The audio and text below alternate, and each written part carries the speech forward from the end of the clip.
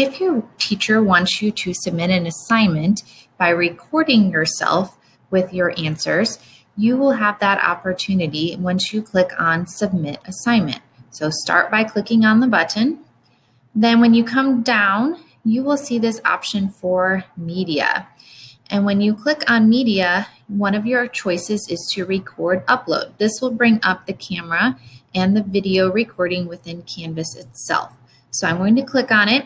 If it's the first time you've recorded, you will have to tell it that you are allowing the camera to work. And then once you've done that, you will have the button that says Start Recording. So you'll click on Start Recording. It'll give you a countdown. And now you can explain your answers to your teacher. You can also hold up a paper or a whiteboard if there's something you need to show to go along with your work. When you are done, click Finish. Then you will be able to save it if you like it, or you can start over if you made a mistake. Once you press Save,